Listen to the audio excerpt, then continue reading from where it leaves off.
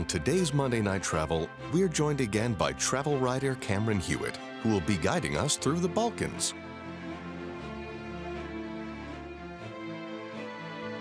Starting in Dubrovnik, we'll explore Montenegro's fjord-like Bay of Kotor. From there, we make our way up to Bosnia and Herzegovina to appreciate the vibrant, diverse city of Mostar. Thanks for joining us.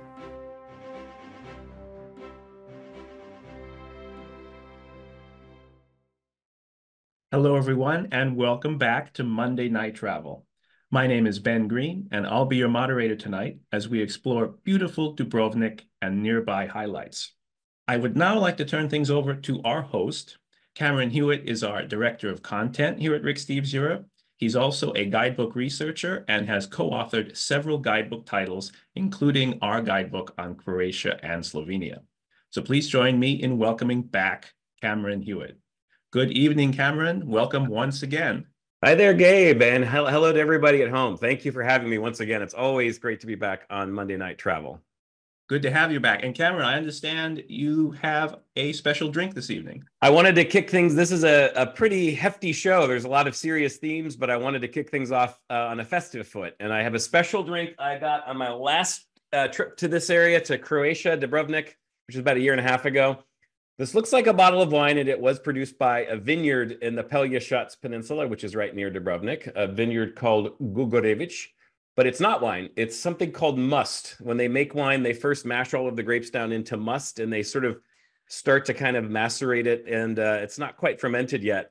In this case, they have this cool product where they reduce it. So it almost becomes, and it's not alcoholic. It's not fermented. So it is sort of the essence of the grapes from the wine that they've turned into almost like a sweet syrup. So it's kind of like a non-alcoholic shot that you get to do. But look at that. It's almost brown. In fact, in Croatian, the word for red wine is not red, it's black. Crna means black wine. So I'm just going to cheers. Živeli is the Croatian cheers. Živeli, to get things off to an auspicious start. And we'll try some of this concentrated wine must. Ooh. It's such a rich, complex flavor. Yeah, it tastes a little bit like grapes, red wine, almost tastes like raisins because it's so concentrated. This is just one of the many wonderful treats that we get to enjoy when we're traveling in Croatia. So I'll be sipping on this while we watch our show together tonight. As Ben said, I'm very happy to be with you here. Among many hats I wear at Rick Steves Europe, I'm the co-author of our Rick Steves Croatia and Slovenia guidebook, so I get to go to these countries quite a bit. In 2007 or so, I took Rick when we had our first edition of this book. He and I traveled together in this region so he could kind of get to know what was in the book. And he fell in love with it all over again after he traveled there himself when he was younger. And so he said, let's come back. In 2009, we came back and we filmed 3 shows in this region. And it was a fun shoot. It's the first time I was actually involved in the shoot. I worked with Rick and with Carl, our camera operator, and with Simon, our producer. We traveled around this area for 3.5, 4 weeks. I wrote the first draft of the script, and then Rick and I worked together on it as we traveled to make sure it was exactly what we wanted. And it was really fun being a fly on the wall for TV production. Out of that, we came out with 3 shows. There's a show on Slovenia, there's a show on Croatia, and there's the show we're about to watch together called Dubrovnik and Balkan Side Trip. So kind of all of the rest of Croatia is in a separate show called Croatia. And I was telling Ben and Gabe before we started, all of the kind of fun cultural stuff, I think, ended up in the Croatia show. This show is actually pretty serious. This show is really about this region and the full complexity of not just Croatia and Dubrovnik, but the former Yugoslavia. It's kind of a microcosm of the former Yugoslavia. So it's going to be a really interesting show for us all to watch together.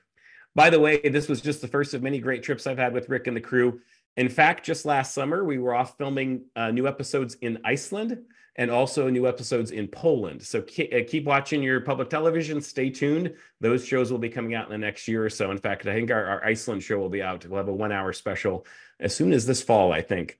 And just so you know the cast of characters, you're only going to see one of these guys on the show tonight. Rick, of course, is on the left. But every scene of this show was accompanied by the guy in the middle, Simon Griffith, who's our wonderful producer. He's produced every single episode of Rick's TV show from, I think, 1999, 2000. And there on the right is Carl Bauer. He's the camera operator. who's probably filmed about 2/3 of the Rick Steves show. We have other camera operators we work with as well, but he's there for an awful lot of them. And this was the crew. This is all we have when we film these TV shows. It's just the three of them. Sometimes they let me come along to help carry the gear and tell them how to pronounce these crazy Croatian words. So this is sort of our chance tonight to kind of get a behind the scenes look at what it's like to film this TV show and to learn a little bit as well. What was really interesting, before we get started, I'll just give you some context. So this is a show on, we called it Dubrovnik and Balkan side trips, and we'll start off here and you'll get sort of the whole context. But what's really interesting, a couple of things interesting about this. First of all, this show was about 15 years old. We filmed it in 2009. So there's, you know, some of the fashions are a little bit dated. But what was really interesting is a lot of what will come up in the show was the wars of Yugoslav succession, the Yugoslav wars that took place in the mid-1990s. And when you think about it, from when these wars happened until when we filmed it was about 15 years. And from when we filmed it to now is about 15 years. So it's been now 30 years, about twice as long from when we first filmed it.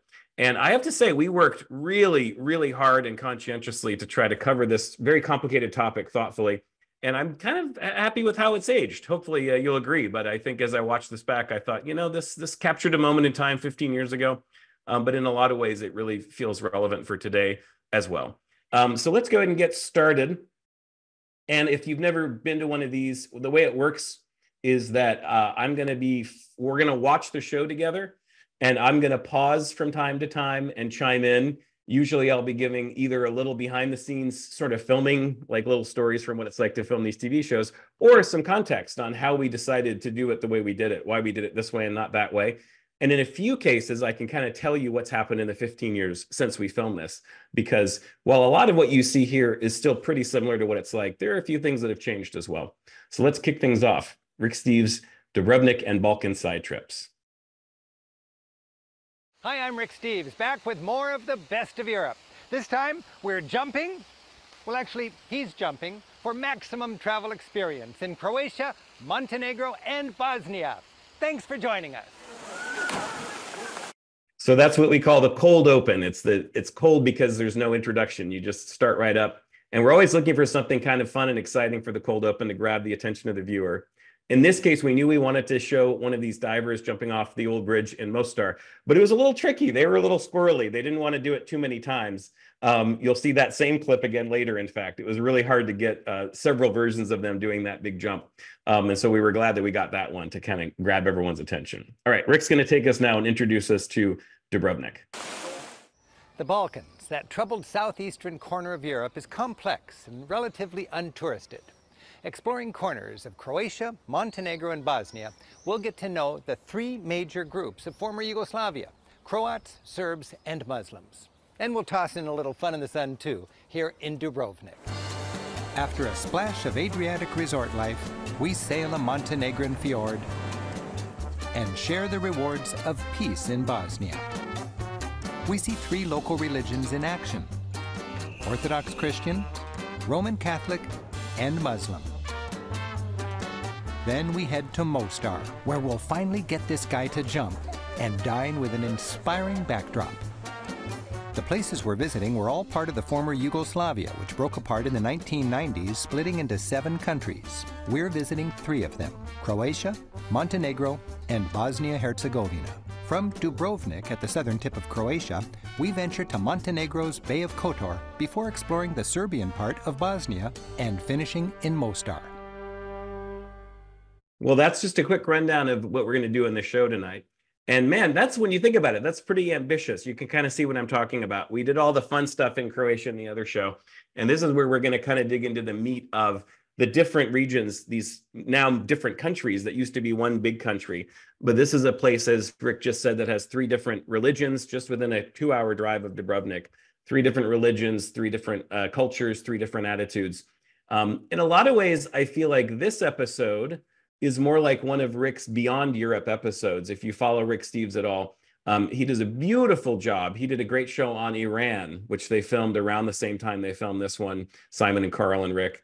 He's done a show on the Holy Land, Israel and Palestine. He's done a show on fascism in Europe. He's done a show on hunger and hope, looking at global poverty issues in Ethiopia and in Guatemala. And even though this is part of our regular public television series, and it's really a travel show, of all of our 30-minute travel shows, this is the one that feels to me like it's kind of halfway to one of these very special episodes.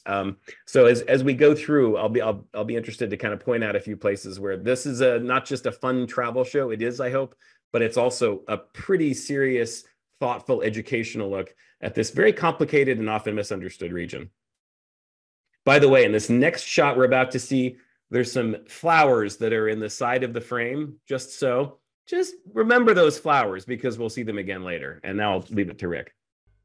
The springboard for our Balkan adventure is Dubrovnik. With its dramatic setting, it deserves its title, Pearl of the Adriatic. Confined within its walls as it has been for centuries, Dubrovnik juts out from the rocky Croatian coastline, looking inviting from both the land and the sea.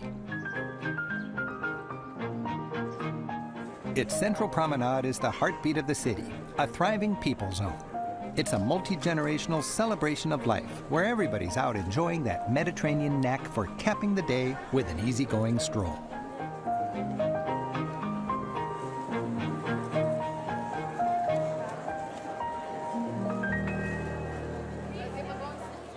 Dubrovnik is very touristy, and understandably so.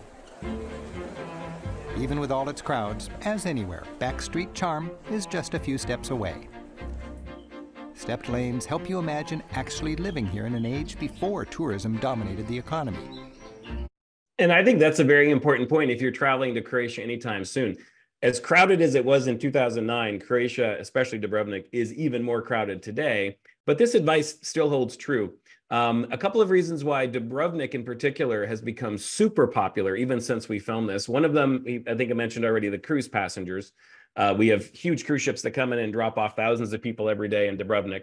The other thing is a lot of Game of Thrones, a lot of the scenes of Game of Thrones were originally filmed in and near Dubrovnik, which kind of sparked this whole new wave of a different kind of tourism. And for all of those reasons, Dubrovnik is extremely popular and extremely crowded. But I will say the tip that Rick just gave is exactly right. Still to this day, the street that Rick is on here, one of my favorite little B&Bs is right on the side of that street, this beautiful plant-lined lane.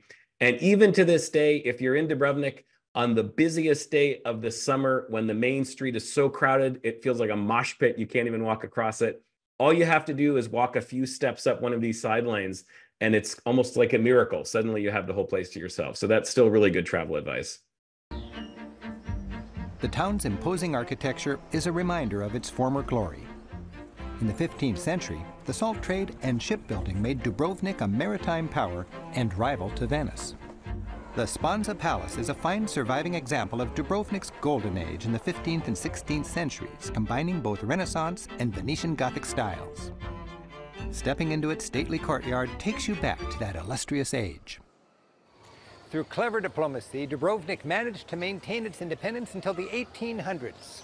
Through all those centuries, the Republic of Dubrovnik invested mightily to withstand any siege. They stockpiled grain in huge underground silos and piped in water from nearby mountains. Dubrovnik's single best attraction is its mighty wall, offering an unforgettably scenic mile-long stroll. While constructed over many centuries, today's impressive fortifications date from the 1400s, when they were beefed up to defend against the Ottoman Turks. And I'll just note again, if you're looking for travel tips for Dubrovnik, what Rick said then is still every bit as true. Walking around, there's a walkway that goes all the way around the top of that beautiful wall. It's still the best attraction in town. It can be really hot and crowded at midday. So it's another thing you want to do either early or late. And it's gotten a lot more expensive. It used to be $5. Now I think they're up to about $35 or $40 to walk around the wall, but it's totally worth it. So that's just an absolutely delightful experience to walk all the way around the perimeter of this beautiful old town on top of those stone walls.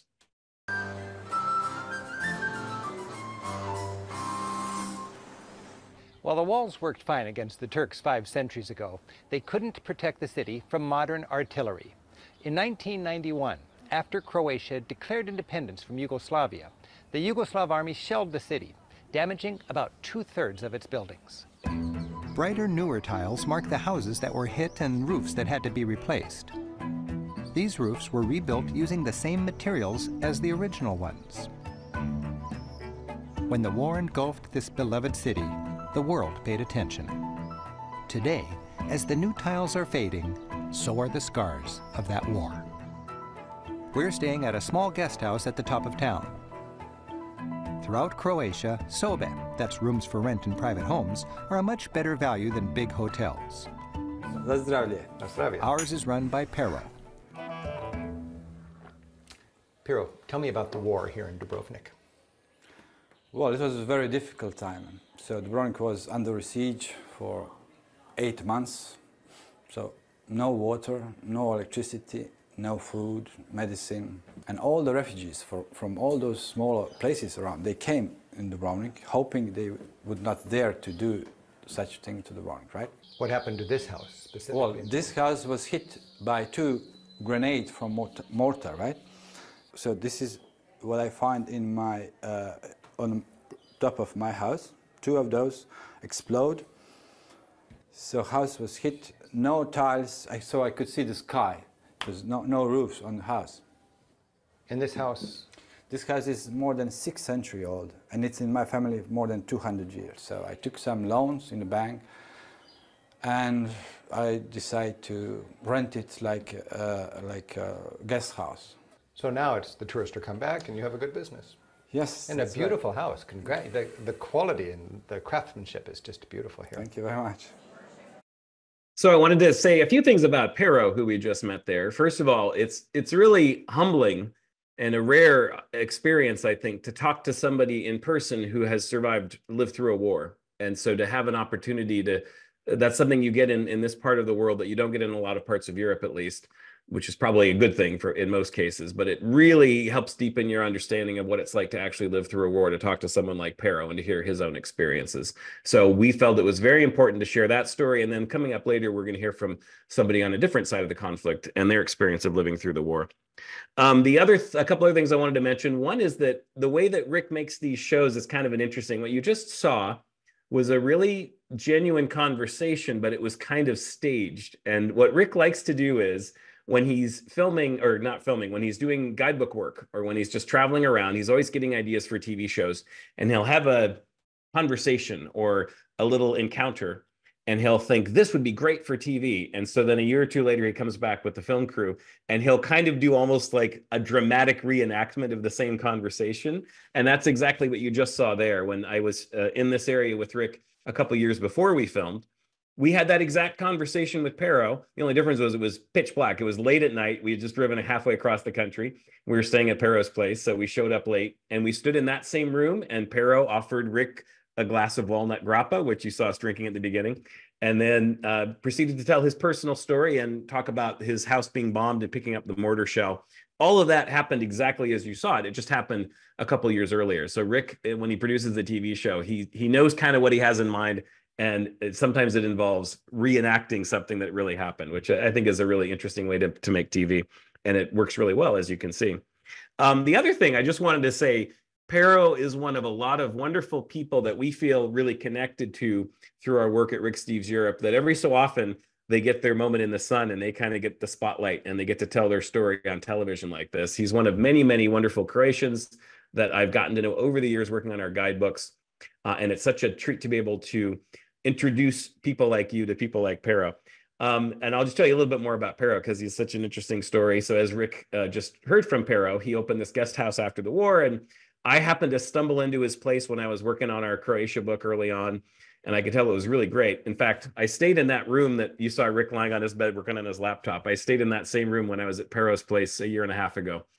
So he's still doing this. In any event, I found this great place, and we told him, hey, we've got this guidebook. I said, I'll put your name in my guidebook. You'll get a lot of Americans coming. And a lot of times, the first time you do that, they say, oh, yeah, whatever. Okay, sure. You have a big popular guidebook, right? But in this case, they said, okay, well, you'll be there. And sure enough, the next year, his phone started ringing off the hook with people like you using our guidebook to stay in Croatia. And I came back to update the book, and he said, look, I can't handle this anymore. He said, there's just too many of them. But I have a friend across the lane who's got some rooms as well. And the friend's name also happens to be Pero. So there's 2 Peros. There's Pero number 1 and Pero number 2. And you can see Pero number 1, who you just met's on the right there, and his across the lane neighbor, Pero number 2, also had some beautiful rooms. So I put Pero number 2 in the book. Pero number 2 started to fill up. And then they had another set of neighbors, Anita and Ivana, who are sisters, who had more rooms. So we put them in the book. And so now there's this little pocket of rooms at the top of this step lane, just from where you're standing on the main drag there. You just walk up the lane. And we've got them all listed in the Rick Steves book and have for many, many years. And I can't even imagine the hundreds, thousands of people, tens of thousands of people who've been able to stay with Pero and their neighbors when they go to Dubrovnik. And it's been fun for me to go back when I update our book every edition and I get to reconnect with Pero. And just on my last visit in a year and a half ago, I was walking up that step lane and sure enough, this was not staged. There were Pero sitting there saying hello. And my favorite moment on this trip, and then I'll go back to the show, I just got a kick out of this. I was talking to Pero number 2, who's the one on the left. That's no indication of their quality as human beings. It's just the order in which they were added to the guidebook. But anyway, I was talking to Pero number 2, and I said, well, I need to check the information on Anita and Ivana.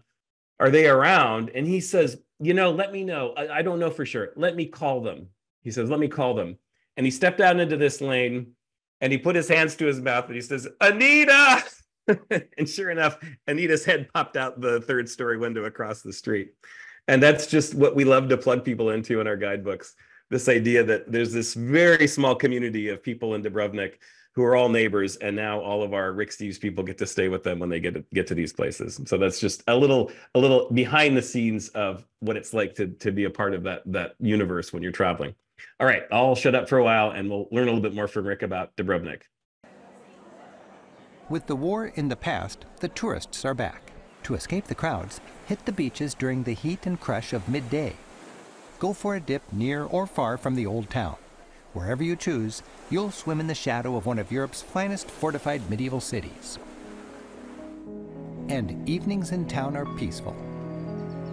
A hole in the mighty wall leads to a great little bar called Buja, just the place for a romantic sunset.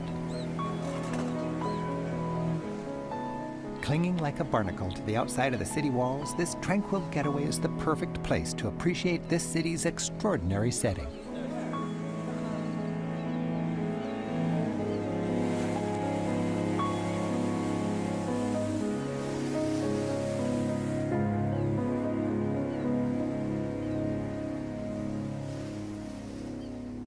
That's such a beautiful way to finish our time in Dubrovnik. And I'll just mention this cocktail bar we just saw.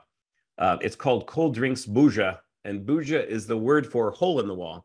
And you literally go through a hole in the wall to get to this bar. And that's what that's called for, Cold Drinks Buja. And it's another great example of these wonderful discoveries that we get to make for the guidebooks. And if we're very fortunate, eventually they end up in the TV show. And then more and more people get to have this beautiful experience when they get to go to Dubrovnik.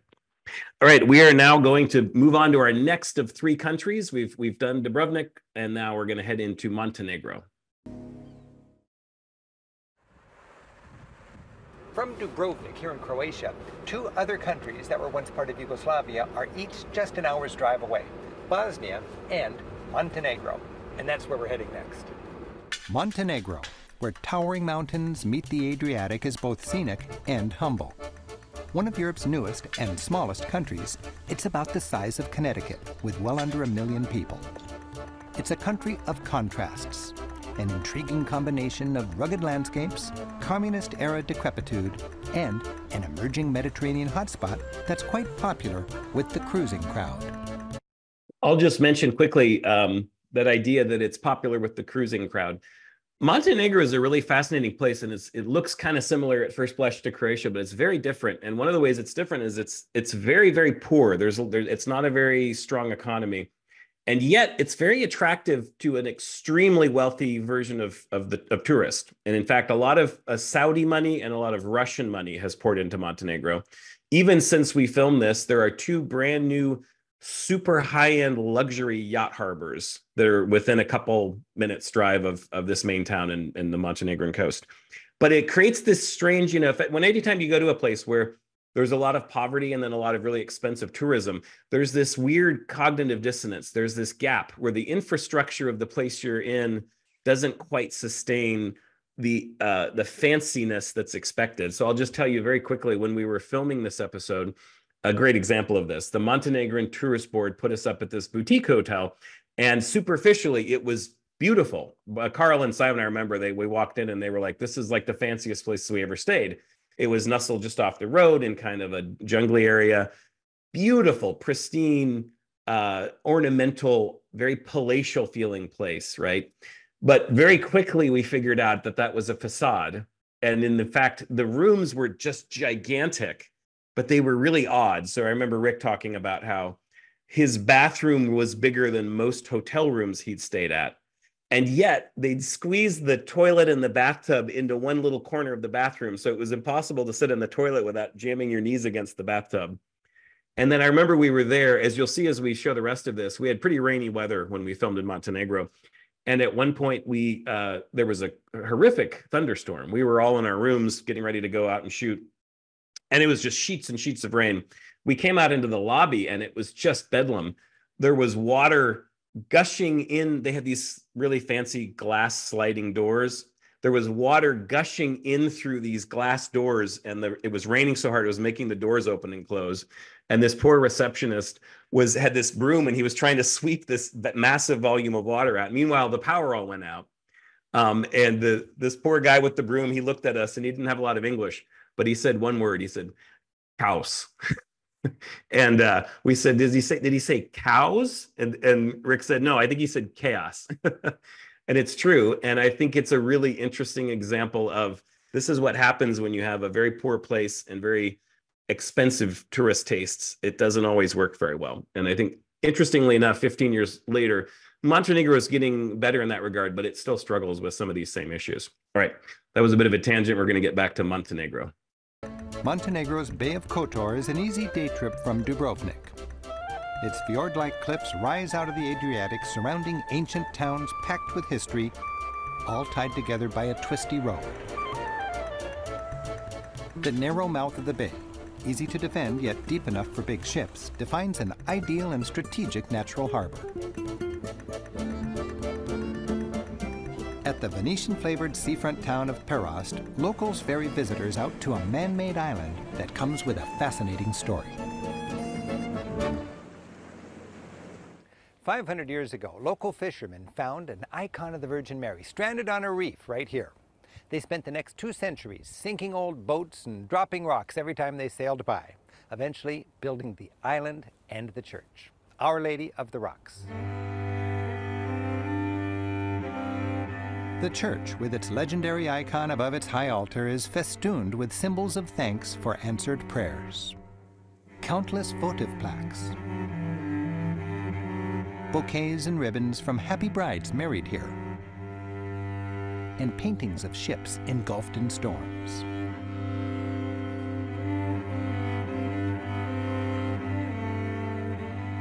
These were commissioned by sailors who survived, thankful for Mary's protection. Tucked among a clutter of nautical artifacts is a delicate treasure. This embroidery was a labor of love created by a local woman.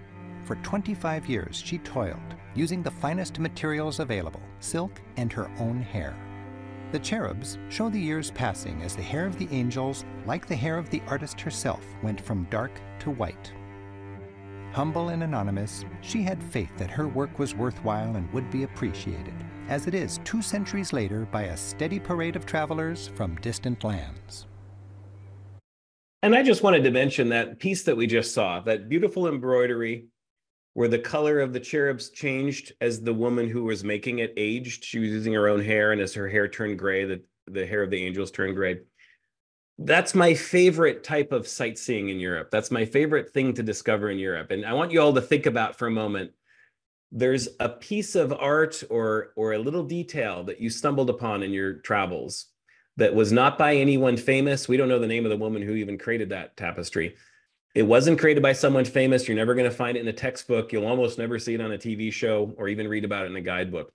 But I think if you're very fortunate as a traveler, you do find these little moments where something small like that just stops you in your tracks and takes your breath away, and you find it very personally moving. And I know that tapestry that Rick just described, for him, on that first trip we went to this area, sort of scouting for this show, I remember we were doing a tour of this island. We were seeing all the stuff and taking notes, and we kind of blitzed past it. And Rick told me the next day, he said, I can't get that tapestry out of my mind. Of everything we've seen and done here, it's almost like haunting him, So I just wanted to call out, I think that's the joy of travel. It's not going to see the big famous cathedrals or the big, textbook pieces of art. Sometimes it's those little intimate moments that you encounter in your travels. So just as we continue to watch, just think through your own mind some of those. I'm thinking of a few of my favorites, some of those things that that make you feel very fortunate to get to travel. The bay's main town, also called Kotor, has been protected from centuries of would-be invaders by its imposing wall.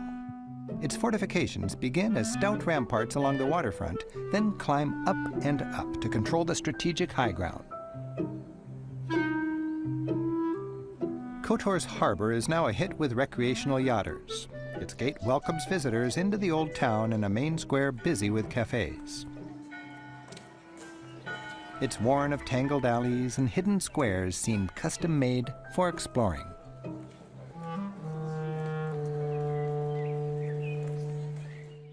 From Kotor, a small road zigzags 25 times high above the sea, up through the clouds, and into the historic heartland of this country. The old road, little more than an overgrown donkey path, was once the mountain kingdom's umbilical cord to the Adriatic. Cresting the ridge, we enter another world, an inhospitable land of rocks, scrub brush, and ramshackle farmhouses. The black mountains that define this basin gave this country its name, Montenegro. So just a couple notes on that. First of all, another thing that kind of shapes our TV show sometimes is Rick's own sense of nostalgia, and that he came to this area not with me in 2007, but I think it was when he was a backpacker. I think it was the 1970s, maybe, when he was a very young man. And he saw that, we just showed that little road, that donkey path that climbs up into the interior of Montenegro. And apparently years ago, Rick saw that and he heard some story, which didn't make the cut for the show, heard some story about how some duke who lived in the town of Cetinje, which is deep in the interior, he wanted a grand piano for his palace. And so he heard a story, Rick, when he was a young man, of them hauling a grand piano up that little trail that you saw climbing up the mountain. And it just captured his imagination. And he was very excited when we came here to film this little piece. I was mainly interested in the coastal part that we saw earlier, but he wanted to show that part of Montenegro too. And in fact, we filmed a lot more than you just saw. So one thing I'm very excited to tell you is at the end of the show, in just 20 or 30 minutes, we're going to be watching a deleted scene. There was a lot more about Montenegro, including that interior part of Montenegro that we filmed that ended up on the cutting room floor. So stay tuned. After this main part of the show, we've resurrected a special, rarely seen deleted scene that really gets more into Montenegro that I'll be very excited to show you. But for now, we've now done our first two countries. So we've done Dubrovnik, the little tip of Croatia. We've done Montenegro, and now we're moving into our third country, Bosnia-Herzegovina. The landscape changes once again as we cross into yet another country, Bosnia-Herzegovina, or Bosnia for short. And I'll just say before we launch into this part, what you're about to watch, this is really kind of the core of this show. I mentioned at the top of the show, this is an educational show. Yes, it's a travel show, but we also wanted to use this as a chance to help people understand the former Yugoslavia and all the complexities of it. And so we really sweated the details about what we were about to explain and how we were going to explain it. And it was really important to us in particular not to take sides, because I think there's a great temptation, especially when there's more than two sides, there's multiple sides, to kind of gravitate to one or another. And so we thought, Rick really believes in the idea of dual narrative. If there's two sides, we want to provide both narratives, so you have the chance as an independent thinker and a traveler to, decide for yourself what resonates with you. In this case, there's actually three different narratives. So you'll see now what you'll see here was a product of a lot of hard work on the part of Rick and me and Simon and Carl to really think this through. A little bit later on, as part of the segment we're about to watch, you'll also see my official TV premiere as a much, much younger man. So you can look forward to that. When we're done sort of talking about all this, I'll pause again. We'll talk a little bit more about how we tried to kind of parse this complicated story. Before we get into Bosnia, let's review the big picture. Every place we're visiting on this trip was part of Yugoslavia, which means literally the land or union of the South Slavic peoples. The country of Yugoslavia lasted roughly from the end of World War I until the 1990s. While its ethnic makeup shaped its recent history, the differences between its groups can be subtle and confusing. That's because the major ethnicities of Yugoslavia were all South Slavs. They have the same ancestors and speak closely related languages. The defining difference is that they adopted different religions, brought here over the centuries by various emperors, missionaries, bishops, and sultans. Catholic South Slavs are called Croats. Orthodox Christian South Slavs are called Serbs, and Muslim South Slavs are called Bosniaks. For the most part, there's no way that a casual visitor can determine the religion or loyalties of the people just by looking at them. So we can better understand this troubled union, I'm joined by my friend and co-author of my guidebook to this region, Cameron Hewitt. It just seems like an unlikely union. Oh, well, it was extremely unlikely. You had all these different groups in this one territory. There's only one person who was able to hold it together successfully. That was Marshal Tito, who ruled Yugoslavia. He respected all the diversity within the country, but he believed above all in Yugoslav unity. He said that the divisions between the different groups should be like the white lines in a marble column. That marble column didn't last very long. No, it didn't last very long. After Tito died in 1980, this very delicate balance he created started to topple. Different groups started to grab for more power and authority, and before long, the whole thing just fell apart. Now, I've always just thought of it as just a place with so much ethnic baggage that it was just, without Tito, a bloody mess waiting to happen. And that's definitely one factor. There's no question that this region has a long history of groups not getting along with each other, lots of warfare. On the other hand, that can't be the only reason. There were long periods of peace in their history as well. In this case, you had politicians who were taking advantage of those feelings, manipulating those feelings. It was the combination of those two factors that caused Yugoslavia to fall apart in such a violent way. But it's a horrible war. It was a horrific war. I mean, as each group tried to grab for more of what they thought was their territory, this is the conflict that introduced the term ethnic cleansing into our vocabulary. And much of the worst happened here in Bosnia. That's because this was Yugoslavia's crossroads of cultures. Looking at the architecture, you can see this is where its three major ethnicities, Catholic Croats, Orthodox Serbs, and Muslim Bosniaks all came together. In the 1990s, Bosnia was ripped apart by a three-way war between these groups. So, after a few bloody years of fighting, all the different factions across Yugoslavia finally laid down their arms and agreed to peace accords in 1995. Here in Bosnia, they had to actually create a semi-autonomous Serb state within the larger state of Bosnia to preserve that balance. That's pretty weighty stuff. And as you can see, we really were cautious in how we were trying to explain something complicated while at the same time making sure we weren't taking sides. And I think it was through that hard work, it paid off. I always kind of figure if I get a complaint on one side of an issue and a complaint on the other side of the issue, it means we probably found the middle ground. Quite notably, as I recall, when this show came out, we were concerned. We wondered, are we going to get people who are complaining and negative and lots of angry criticism? As it turns out, we didn't get much negative criticism at all. So I felt like that was, for us, a mark of success that we'd at least managed in being even-handed about it. I will say, you might have noticed that they gave me a lot of lines in this episode, and Rick and Simon were joking as we were sorting through the script. How are we going to cover these complicated things? Anytime something started to feel really dicey and controversial, they started joking, half joking. We'll let Cameron say that. Cameron can say all of that stuff. And Simon started to refer to me as Crosshairs Cameron. Like every time I showed up on screen, they would superimpose a crosshairs on me because people would be really angry and I'll be kind of the easy target. So Rick doesn't have to say this stuff that might offend people. But I will say, this is the great thing about being part of such a smart, conscientious team that has so much experience educating public television viewers about this stuff. Between the three of us, and especially with Rick and Simon's expertise, we knew exactly how to parse it to make sure we were doing it thoughtfully. And I feel like we were successful in that regard. The last thing I'll say, this is a little bit of a tangent, but I was watching that again and really struck at the idea that, yes, there are these underlying tensions, but you also had politicians who were kind of throwing gasoline on the fire. And it's really, frankly, it's something I've been thinking a lot about the last few years as the temperature has kind of gone up on both sides, but a lot of it coming, I think, in particular from one national political figure.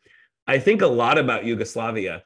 And there's this idea that Yugoslavia was a powder keg and it was going to blow at any minute. But if you really understand the history, they had long periods, decades-long periods where there was peace and there was coexistence. And it wasn't until a politician came in who realized, for my personal gain, I can really take advantage of all of these underlying tensions. Again, the best metaphor is there are these embers that are kind of always glowing. And when somebody who's a politician, whose responsibility is supposed to be being a caretaker and being a governing thoughtfully and conscientiously and taking care of the people, when instead they say, I'm going to start throwing gasoline on those embers for my own political gain or for my own agenda, that's when these things get destabilized and can become very explosive. And I really believe that's what happened in Yugoslavia. And it makes me sad to see kind of the way our politics in our country have gone in recent years. In fact, a lot of my friends who live in the former Yugoslavia, friends from Slovenia and Croatia, in the last few years have been reaching out to me and saying to me, you know, I'm a little worried when I see what's happening in the United States right now, because it feels not drastically different from what was going on where I grew up in the 1990s. And so even people from the former Yugoslavia, I think, are watching what we're doing with some alarm here in this country, particularly as we enter an election year. Okay, we're going to move on, and we're going to talk now about the Serb part, the Serb Republic part of Bosnia, which is a part of the country and the culture that often gets overlooked by tourists. A lot of tourists spend a lot of time in Croatia, and maybe they dip into Mostar, which we'll get to a little bit later, which is a more Muslim Bosniak part. And they kind of skip right past. Sometimes they literally drive right through this third part. There's a whole big area of this area where the dominant population are Serbs. And we really wanted to have that balance. So we made a point to go to a town that's a Serb town and talk to some people there as well. So that's what you're about to see here. Trebinje, nestled along a river in a fertile valley, is a showcase town of the semi-autonomous Serb state called Republika Srpska. Exploring it, Cameron and I see a hardworking community offering the foreigner a warm, if curious, welcome. At first, Trebinje felt a bit inaccessible, quite different from my hometown. Yet the more I observed, the more it seemed essentially the same. Teens enjoy prom photos posted in the photography studio's window. Parents give driving lessons in the park. And little girls love a visit to the snack shack. As always, travel humanizes a distant land. A grand Orthodox church caps a hill high above Trebinje. Its interior is rich with symbolism. While newly painted, the medieval feel of the church is a reminder that the Eastern Orthodox faith steadfastly carries on the earliest traditions of Christianity in a modern world. Father Dražen takes a few moments to clue me in. When I come to this church as a Western Christian, it feels very Eastern. Why is that? Well, because it is an Eastern church, and here, Eastern Orthodoxy is the biggest Christian community. What makes you a Serb? Well, first, Serbs are a nation. So that's something that has to do with our genes, with our families, with our background. But as Christians, we would say that our Christian Orthodox faith is also something that makes us Serbs. And as a believer and as a priest, I would say that the real Serb is an Orthodox Christian Serb. So the Serbian Republic here in Bosnia-Herzegovina is Serbian Orthodox? The majority of population belong to our Serbian Orthodox Church. In America, we have a word, Balkanization. It means everybody's fighting and just nobody gets along, and that's this area here. Why is that? Obviously, there was a problem, and Balkanization, as you mentioned, is something that has to be slowly overcome. And we, as a church, I think we have a specific role in reconciliation. One last question. What's this ostrich egg? Well, it brings life, so in Orthodox tradition, it symbolizes resurrection. There you go.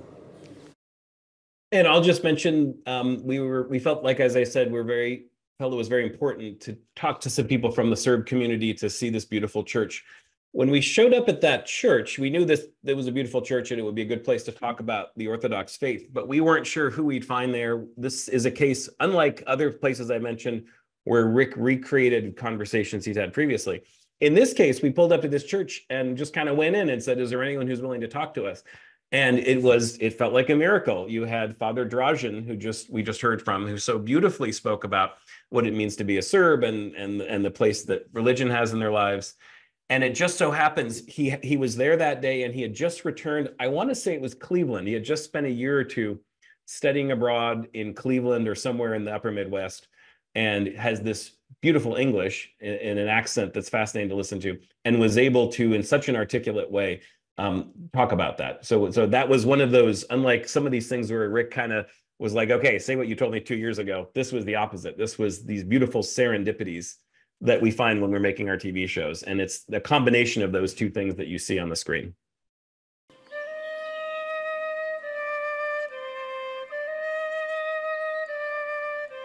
Exploring the countryside, we find more reminders of the natural beauty and the humanity of this obscure corner of Europe.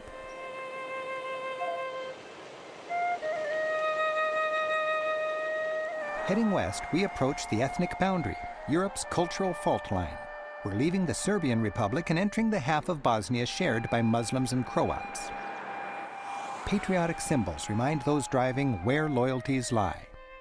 Illustrating the cultural divide, the Serbs' Cyrillic alphabet gives way to more familiar letters. And I'll just pause briefly in the middle of this, which is a very important point, to just reflect on this sign that you're looking at right now. For the most part, we felt very welcome everywhere that we filmed when we made this show, even though we were covering some dicey topics. This was an interesting exception. We were looking for a sign like this because we wanted to show, you could see in each of the town names, the first name is in Cyrillic and the second name uses our Roman alphabet. In fact, in some parts of this part of Bosnia, you might see one of those alphabets scratched out, depending on the proclivities of the people in that particular town. In this case, it had both. And we were trying to make this point. You're kind of at a dividing line in Europe. This is where you're moving from Cyrillic Europe to Roman Europe, from Orthodox Europe to Christian Muslim Europe, and so forth. We were pulled over at the side of the road, and Simon and Carl hopped out with their camera to film this exact shot you're looking at right here. And Rick and I were back in the car looking at the script. And suddenly, a little car screeched to a halt in the middle of the road and skidded on some gravel. And this giant guy came out of this tiny little car, kind of a skinhead guy, and started shouting at Simon and Carl, wagging his finger. And they are such professionals. They can kind of take anything. They just kind of did what they normally do. They smiled and they wanted to explain what we're doing. And the guy wasn't having it. So he barked at him and yelled at him and basically chased them back to the van where Rick and I were waiting. Like, had to grab their stuff and run back to the van before this guy followed them. And we were really kind of shaken up by it. Well, we were talking to our local contacts a little bit later about it. And they said, well, you know what happened was in this particular town, a year or two earlier, some film crew had come through and they had shot a documentary that was not even-handed. They were not trying to be educational. It was very one-sided in a way that was unflattering to local people. So in this particular town, we had no idea. People were very sensitive to being filmed because they were like, we're not going to let you make more propaganda about us like you have been. So that's very rare. And all the filming I've done, and as far as I know from Simon and Carl and all the filming they've done, that's almost never happened. But this is one case where it was a little bit scary for a moment. All right, we're going to carry on now into Mostar. And a mountaintop castle guarding the pass suggests that this has long been a point where different cultures merge.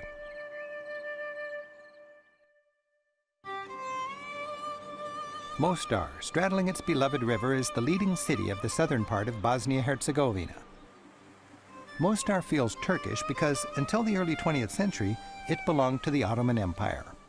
When the Ottomans vacated, they left behind a large population of Muslim converts. You feel this Turkish heritage everywhere. It's embodied in a skyline of minarets and in the 5 times daily call to prayer. And Mostar's 400-year-old stone bridge was commissioned by Sultan Suleiman the Magnificent. With its elegant single-pointed arch, the old bridge symbolized the town's status as the place where East meets West in Europe. When it was part of Yugoslavia, as in centuries past, Mostar was a place where cultures mingled, where Catholic Croats, Orthodox Serbs, and Muslim Bosniaks lived together in relative harmony. But then, as Yugoslavia fell apart in the 1990s, Mostar itself became embroiled in war. Neighbors and friends took up arms against each other. First, Croats and Bosniaks forced out the Serbs. Then the 2 remaining groups set their guns on each other, establishing a bloody front line that cut right through the center of this town. So Rick's about to introduce Alma, who you see on the screen there. She's about to tell us her story. And I just wanted to pause and just say, Alma is another one of these wonderful people that we get to meet through working on our guidebooks and leading our tours. She was a local guide on our tours for many years in Mostar, who it's just such a privilege to be able to introduce her to the American viewing audience. Alma and I have been very good friends for many years. This was maybe the second or third time I met her that we filmed this, but ever since, every time I'm back in Mostar, I spend time with Alma. One time she took me to a cafe, and she described to me the process of drinking Turkish coffee, which we might, or Bosnian coffee. We think of it as Turkish coffee, but they call it Bosnian coffee there. And she did this beautiful job of explaining why drinking this unfiltered coffee is a social ritual as much as it is a drink. And I loved it so much. I wrote a travel memoir a few years ago called The Temporary European. And I introduced my whole book with a story about Alma, who you see on your screen here, telling me about Bosnian coffee and what it means to her culture. I just find people like Alma are just, they're the people who bring the joy to your travels. And just for fun, before we continue, I wanted to show you kind of a where are they now picture. This is a picture of me and Alma, a little bit older and a little bit grayer, when I saw her when I was back in this area about 1.5 years ago. So Alma's still out there doing some amazing guiding. And as you're about to see, she really beautifully, beautifully tells the story of her own experience, very, very powerfully, her own experience as somebody who lived in Mostar in the 1990s as it was torn apart by war. So please listen to Alma really revealing a lot about what it's like to live through this terrible thing that we saw in the headlines. Locals, like tour guide Alma Alezovic, lived under siege during that frightening time. You must have powerful memories of living during the war, living through the war. Yes, you know, we are Muslim, and that was our flat here. We lived here all the time when war started. So when war started, they cut electricity, cut everything. So it was totally dark. It was like we back 500 years back, you know. And during the day, they shelling, they send us million grenades and bullets. We have to stop. We have to find a shelter, protect us and our family. But evenings bring new duties. You have to find water, you have to find food, see the friends, etc. So I remember I have to wear black things because of snipers' watches all the time, 24 hours. So there were Croat snipers over here shooting this way. Exactly. Was your family okay? Yes, thanks God my family was okay, but many of my friends been killed here. And 2 friends actually died here, just here. This street it's very symbolic to us. We live on this street and die on this street. This is a very special place for us. It was a park before war where lovers gather, children gather, and sitting here have a nice time. But in the war, we mustn't go to the cemeteries because it was exposed too much to the snipers. We have to come here and bury people. Actually, we have to transform parks in a cemeteries. In all of the dates, 1993. Yes, I think 90% of these graves are from 93, very young people.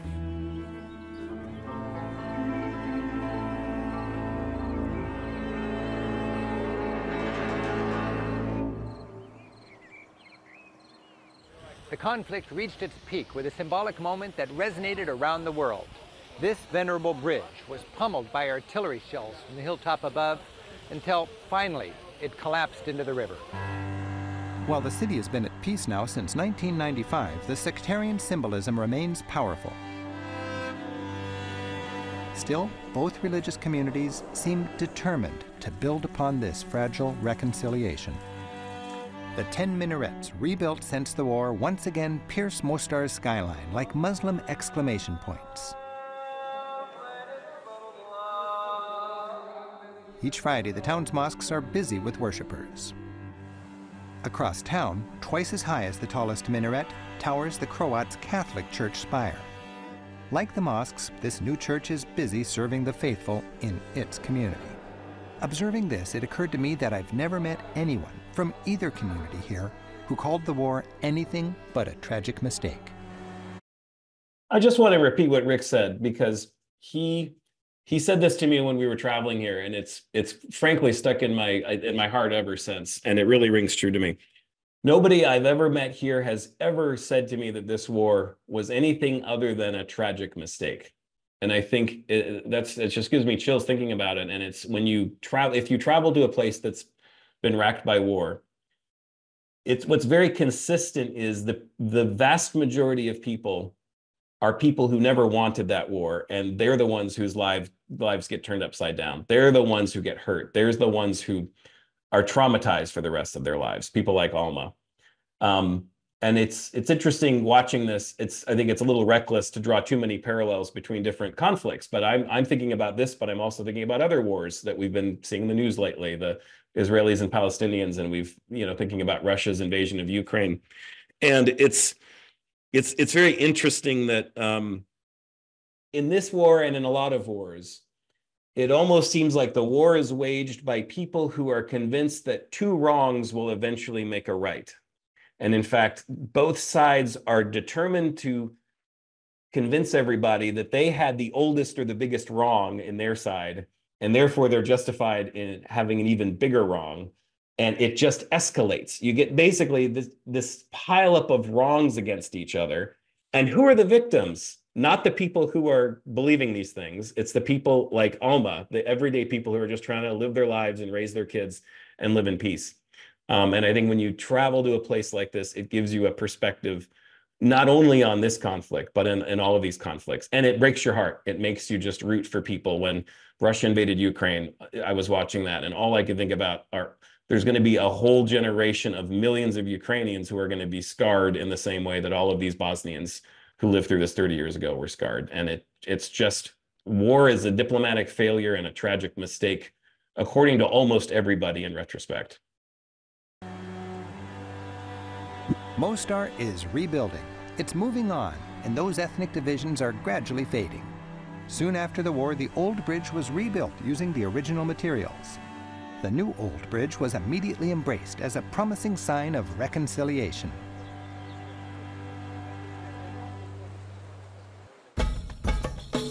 And today, as they have for generations, young Mostarians jump from the bridge.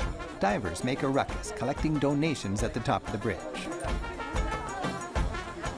They tease and they tease, asking for more money, and more money, and more money. Finally, they take the 75-foot plunge.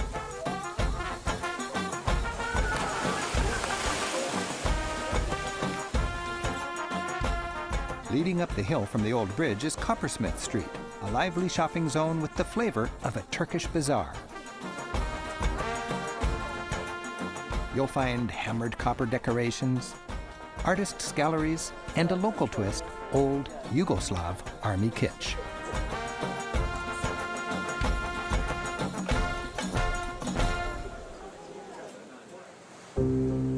And in the evening, restaurants along Coppersmith Street and the rest of Mostar's riverfront clamor for your business.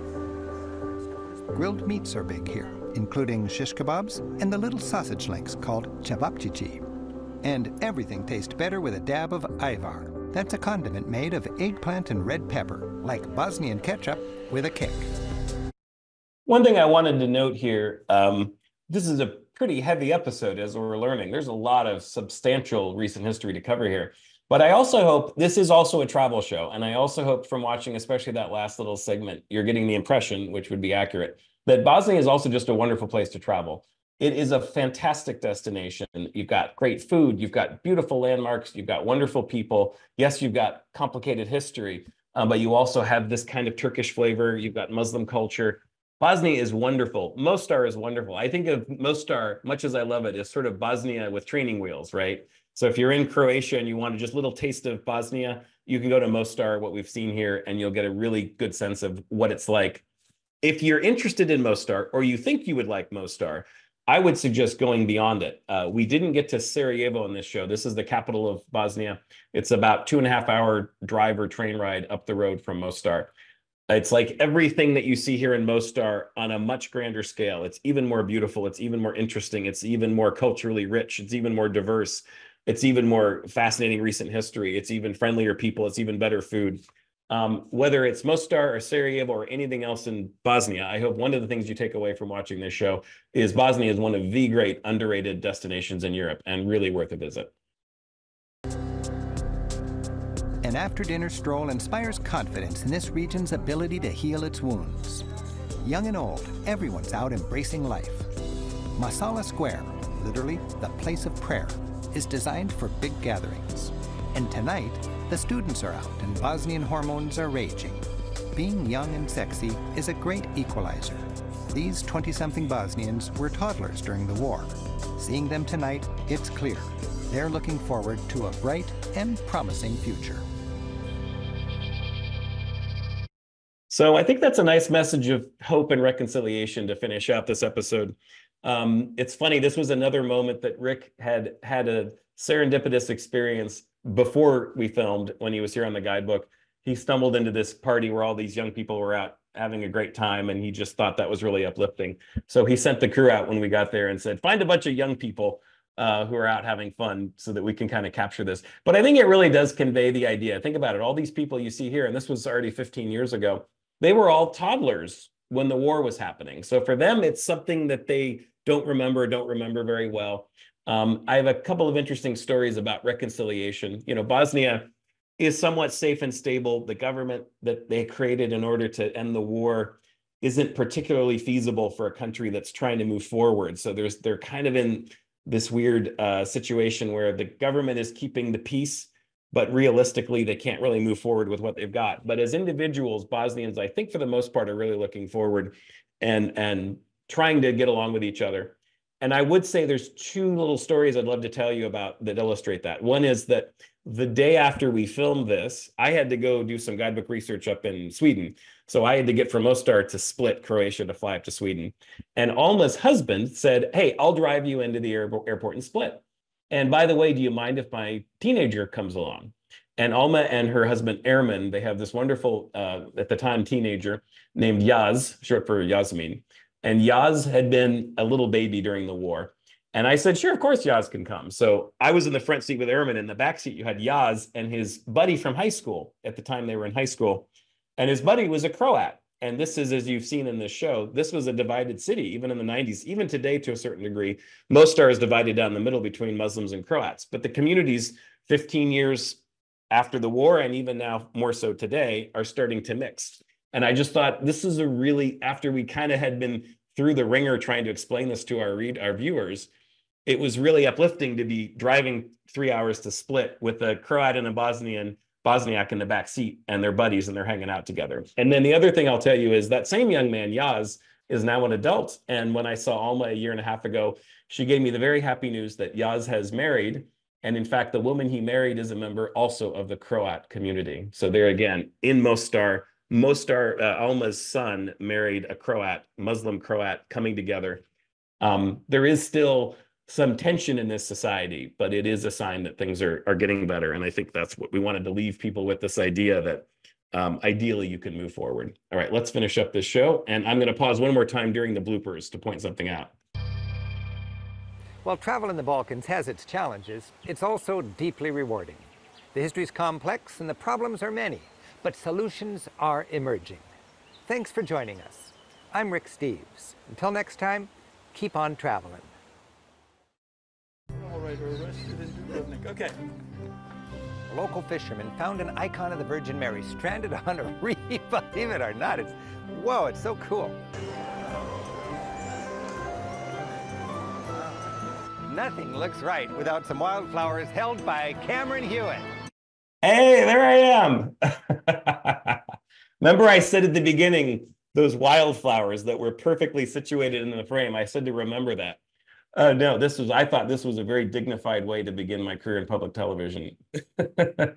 No, but in all seriousness, I think this illustrates there's no ego on a film shoot, right? Like, and it's true, whether it's Rick or Simon or me or Carl or anybody, if something needs to be done, you're going to get down on your knees and do it. You're going to get dirty in the mud and hold up those flowers so it makes the frame just perfect.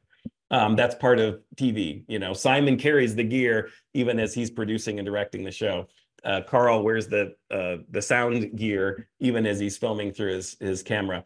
We all chip in together to make the best show possible, even if that means sometimes crouching down just out of frame and holding up wildflowers. Let's hear it for our flower grip. Oh, nice bum.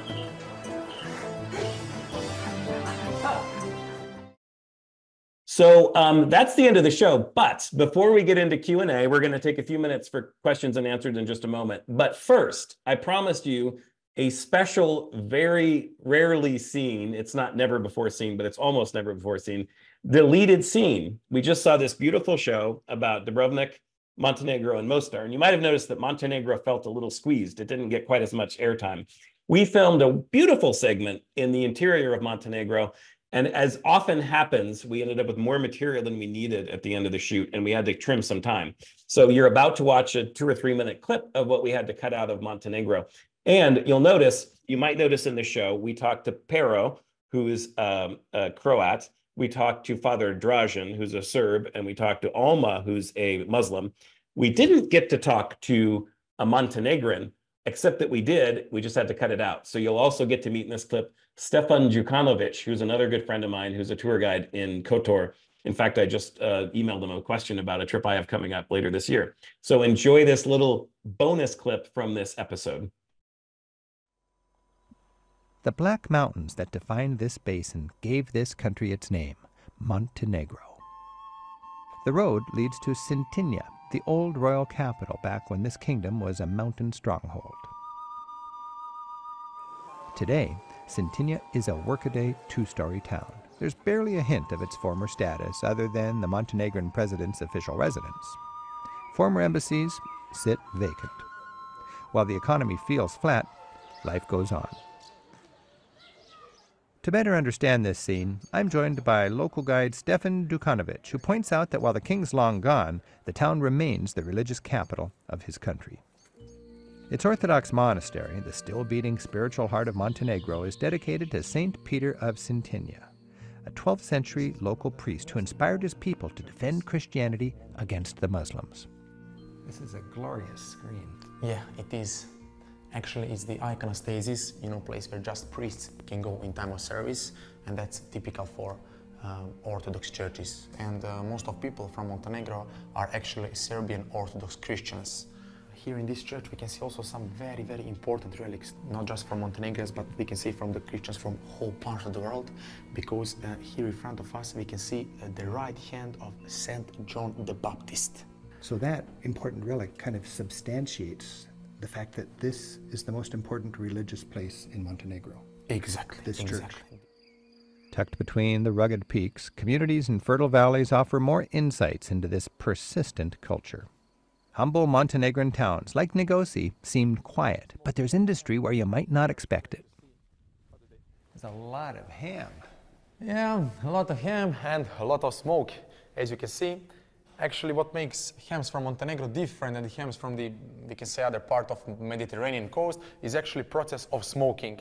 Because 15 days, 24 hours per day, they're putting the smoke right here. They use just beech wood for the smoke from local national park, and that gives, we can say, the special taste to the hams from this village in Njegoši. So after 15 days of smoking, next 11 months, they are drying the meat just on the air.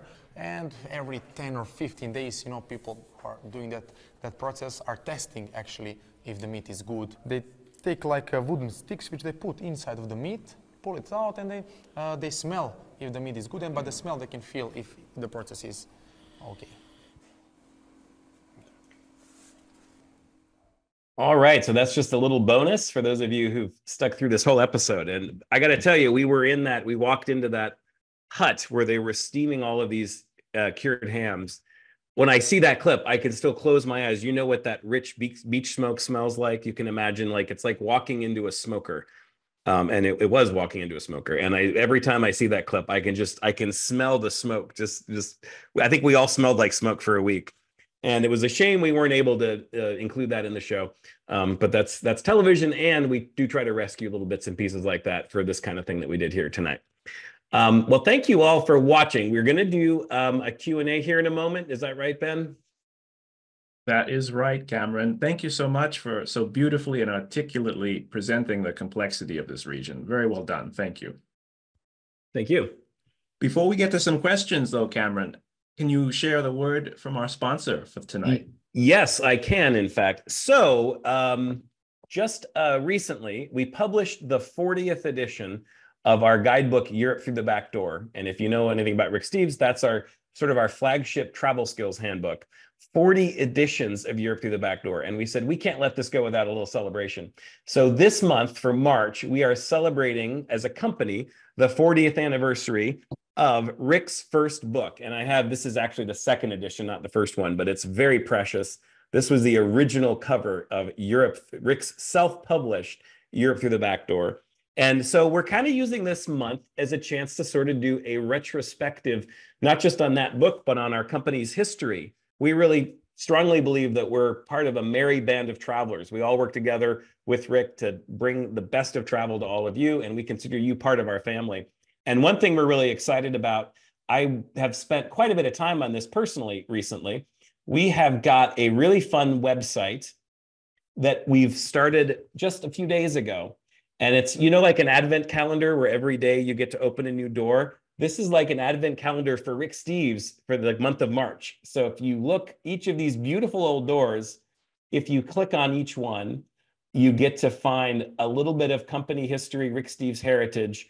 And very often, like in this case, you get a link out to a new article that we just wrote a couple of weeks ago, celebrating Europe Through the Back Door at age 40. And this is just a really fun way for us to celebrate together. Rick kind of kicks it off on day one with a little introductory video. Hey, I'm Rick Steves, and we're having a very special festival month. We are celebrating. And so just stay tuned. We've only got 3 of those doors open, but every day through March, we're going to keep on opening these doors, and you can learn a little bit more, lots of fun little bits and pieces about our company heritage and about Rick in general. And we have another special treat this month. Ben, do you have this ready to model? I do. Well, I'll sort of model it. I'm not wearing it, but we have a special limited edition Europe Through the Back Door t-shirt. This is the original logo, is that right? This is the original logo from 1980 was the year that the first book was published. So this is the vintage logo, the retro Rick Steves t-shirt. And my favorite part is the back of the shirt. Oh man, that's great. Look at that. That's a classic Dave Herline map with lots of great little Easter eggs hidden out throughout. And this is for sale just starting today, isn't that right, Cameron? We literally just got an email from Julie, our merchandiser, a couple of hours ago that it's officially on sale. So if you want to celebrate with us this month, go to that advent calendar that we just showed you. Every day you can get a little bit of new piece of information and consider picking up one of those t-shirts to celebrate along with us, the 40th edition of Europe Through the Back Door. Excellent. Thank you, Cameron. I look forward to wearing that t-shirt very soon myself. All right. Let's get to some questions. Gabe has been kindly sorting through them for me. The first one comes from Kathy. Cameron, in your opinion, what is the best way for travelers to connect with locals in this region? I find people in this region are very social. They love to chat.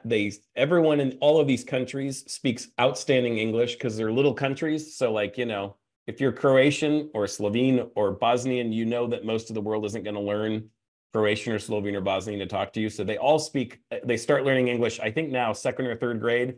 Every Croatian 2nd grader learns how to speak English. They speak great English. They're often very eager to share with you their opinions and their stories from their past. I would say it's not a hard place to connect with people. Just, like you would anywhere, sit down on a bench next to somebody and ask them a question. One of my favorite little things is if I'm on a train with somebody or a bus and everybody in the compartment's really quiet, no one's talking, I'll just take out a bag of snacks and I'll open it up and I'll offer it around. And I find that's all it takes. I was in a train car in Poland once, and there were 6 of us all stone-faced for the first half hour. And then I got out a bag of pretzels and I handed it around. And we spent the next 2.5 hours talking to each other nonstop. Just little icebreakers like that. If you really want to dig in, though, to the history and the heritage, it's worth hiring a local guide in a lot of these places, particularly somewhere like Mostar or Sarajevo or even Dubrovnik that has a complicated history. If you want to, those beautiful little casual encounters are great, but if you want someone to really take you by the hand and show you some of the sites and tell you in a more serious way the history, it's very affordable in these countries to hire a local guide. And in our Croatia guidebook, we've got our favorite guides like Alma. We've got Alma's email address in here, so you can write to her ahead of time and arrange to have her come and meet you. And you can have that experience Rick did walking through the streets of Mostar with her. That's a good way to, if you really want to have an even more sustained period with a local person. I love that tip about sharing food on the public transit, Cameron. That's genius. Dawn is curious, for some of the side trips or others from Dubrovnik, should you rent a car? Should you hire a private driver? What do you suggest? That's a great question. These are pretty easy places to drive. So I would say I wouldn't hesitate to rent a car if you're comfortable driving. They tend to have good roads, and we've got self-guided driving tours in our books, and the borders, you do cross borders, but they're generally pretty straightforward, other than you might have to wait a little bit on a busy summer weekend. So that's one option. Another option is, in Dubrovnik, in our book, again, we recommend several private drivers you can hire for the day, and it's usually about 300 euros, including a tip. And that's for all day, and it's for up to 4 people. You can split it 2 or 4 ways if you want to. And they're used to doing this. They'll pick you up at your hotel at 8 in the morning, and they'll take you either to Montenegro to see the Bay of Kotor, or they can take you all the way to Mostar and back and bring you back to Dubrovnik. And for 300 euros for a very full day, that's a good value, especially when you can split it with a small group. But if you want to, there's buses. I've taken the public bus from Dubrovnik to Mostar, or Dubrovnik to Montenegro to Kotor. Public transportation is also possible. It's a little slower, and you don't get to stop along the way. But if you just want to go from Dubrovnik to Mostar, there's buses that go 8 or 10 times a day, and it takes 2 or 3 hours. So you have a lot of options for connecting the dots. Susanna is curious if neighbor Italy, big neighbor Italy, has had any influence on the area we've been discussing tonight, Cameron. Absolutely, yeah. And I think especially Croatia. And so in our other show on Croatia, we do talk a little bit more about, especially Venice. If you think about it, this is the Adriatic coast. And so for much of history, it was controlled by Venice, specifically by Venice. Italy didn't exist as a country until the 19th century. And so every little town in Croatia has a Venetian-style bell tower, like a campanile, like the giant bell tower on St. Mark's Square. There's a miniature campanile in every town in Croatia. And so you really definitely feel, partly architecturally, that heritage. You also kind of feel it in the food, and you feel it in the culture a little bit. So yes, there's a tremendous amount of influence back and forth between Croatia and other parts of the Adriatic, specifically Venice. George asks about visiting islands off the coast of Dubrovnik. There are ferries, right, Cameron? And yes, do they need to be booked ahead? Yeah, I would book them, especially the summer. It could be very popular. There's if you're going to the little islands that are very close to Dubrovnik, the ones that are just a 5 or a 10 or a 15-minute boat ride, those go kind of constantly, and you can even just book it the night before, even the morning of. But if you want to do some island hopping, if let's say you want to go from Dubrovnik to Korčula to Hvar and then up to Split, these are all places that are covered in our other show on Croatia. It's a good idea to research those schedules ahead of time, and ideally to book them ahead of time, because they do sell out. You don't have to book them months ahead of time. But when I'm traveling there, I kind of keep an eye on what my options are, and I book 2 or 3 days ahead, so I can have a little bit of flexibility. If I see that they're starting to sell out, I'll kind of jump on it and buy my ticket. But yeah, there's lots of great ways to connect the dots along the Croatian coastline. Excellent tips. Thank you, Cameron. We have time for just one more question. You mentioned earlier that you're returning to this region later this year. Can you tell us a little more about your 2024 travel plans? I am. I'm just getting all my trip plans figured out. And first, I'm starting in, by the way, if you're curious, in April, I'm going to be in Amsterdam and in Venice, updating our guidebooks there. And then in June, I'll be in Slovenia and in Germany. But in the fall, in September, I'm doing some guidebook research down in Greece. And I've always dreamed of going to some of the other parts of the Balkans. So you just went with me to Dubrovnik and Mostar and Montenegro. I've never been to Albania. I've never been to Macedonia. I've never been to Kosovo. I'd like to know some of those neighboring countries really well. So I'm lacing together for the first time, in some cases, a very ambitious itinerary just on my own. It's not for guidebooks, it's not for a tour, it's not for a TV show. It's just for Cameron. But I'm finally going to kind of fill in those gaps in my mental map of Europe. And so I've been really having fun the last few weeks trying to figure out, how do you get from Podgorica, Montenegro to Skopje, Macedonia, to pick up your rental car so you can drive up to Kosovo. There's all these weird connections I'm trying to sort out. And I'm just really excited. Actually, watching this show again and preparing for this tonight reminded me what a fascinating region this is. And, you got 3 pieces of the story tonight, but there's dozens of other pieces of the story. So you're never well traveled enough that you don't want to just keep on going. And that'll be my big challenge the next few months, is figuring out. The rest of my trips are easy, they're open and shut. But for this thing I'm doing in September, I'm really excited to try to get to some new places. So speaking of new places, I want to thank all of you for joining us tonight on a visit to places that maybe are a little bit less familiar than some of the things you'd see on most of the Rick Steves show. Thank you so much for your interest. And I hope you'll agree that this is a beautiful, fascinating, important part of the world. And the more you know about it, the more you appreciate it. And thank you, Ben, very much for, as usual, your wonderful moderating. Thanks so much, Cameron. We'll be sure to have you back for a trip report on your fall travels. How does that sound? You bet. That's the date. Thanks so much, everyone. Have a great night. We'll see you next week on Monday for Packing with Lisa. That'll be a very fun show.